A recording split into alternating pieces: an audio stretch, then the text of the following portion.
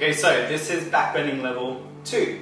I'm going to assume before you've done level 2, you've done level 1. You've also done a warm-up, you've done your core basics, and you've done your glute basics, which is essential for backbending.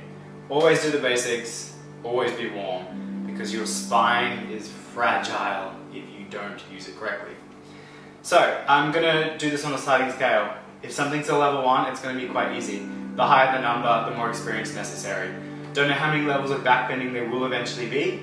As I discover new exercises, I'll keep adding them. As I discover better versions of old ones, I'll update them as well. So don't be surprised if there becomes a level 1, a level 1.1, a level 1.2, a level 1.2673. You know what I mean? It's my channel, so I can do what I want anyway. So, backbending level 2 is going to be our standing backbends and our standing drills. So if you're not comfortable with the standing backbend, wait for some variations to the level 1 stuff. Otherwise, let's start to give this a go. Nice and slow. If it's not for your body, give it a rest. Come back to it later with more experience. Alrighty. So, stance. I like to go a bit wider than the hip, and I do just a slight turn out. Okay? So don't start exaggerating this as like this kind of, no. And also knees are just relaxed, not bent. Relax. So the difference is like you don't want to go for this kind of thing, right? No. I mean, just in general, I don't think you should ever be locking out your knees. Soft. Slight turn out. When you're standing, the back bend is already beginning. So, tuck this under. We're going to get this nice and flat. We're going to start this neutral, not here, okay? Ugh. Bad habits. So keep this quite in. Stomach is not tense, but it has to be engaged. You don't want to be tight through anything. So what we're going to do is, as we're standing, I'm trying to think of having everything quite long, because then the back bend is going to go up and over, and then the last thing to release will be the lower back, and then the knees may bend softly as well, okay? So take it nice and slow. If you can't go all the way down to the ground, go as far as you can go comfortably to then return to standing. Alright. So we're here. Kind of relaxed, everything's now engaged. We go up,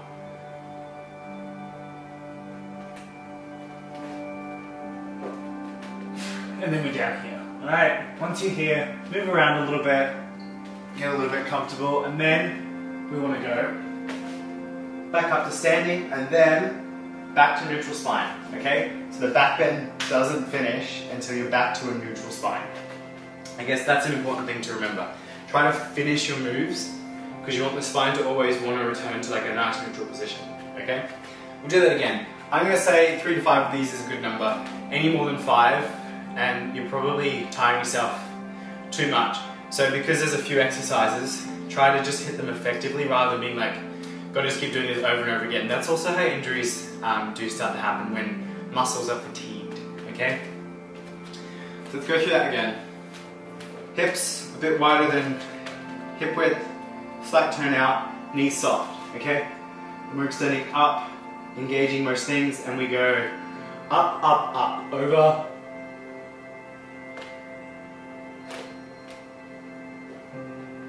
And once we're down, play around a little bit, move around, back and forth a little. If you want to do some little like walking, that's fine. We're just getting our bodies used to being in this sort of position. So like maybe like at least a 20-second hold is quite good. And then when we're ready, going up, up, up, and then back to neutral. Alright?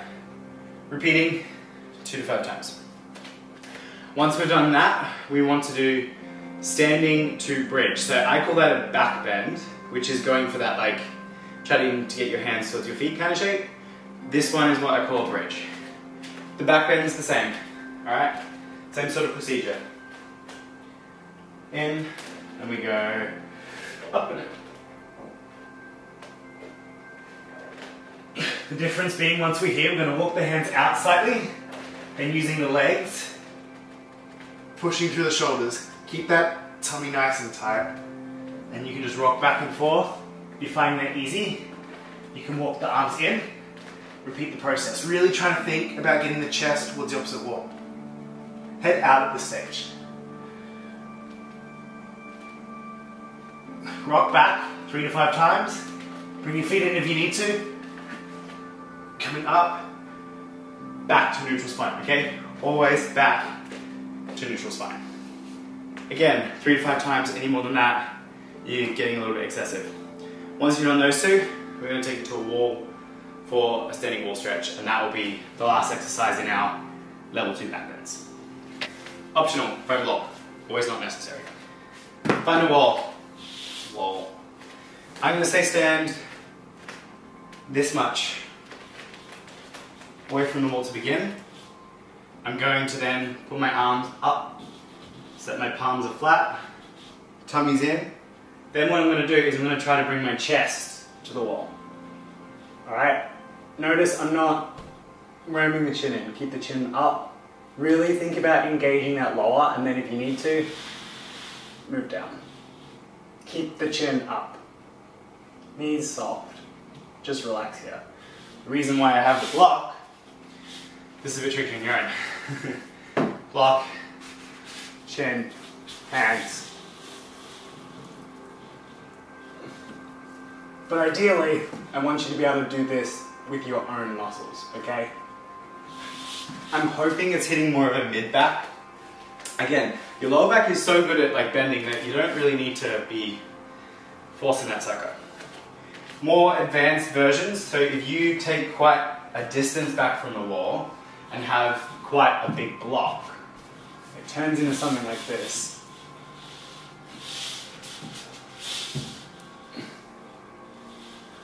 And then relax.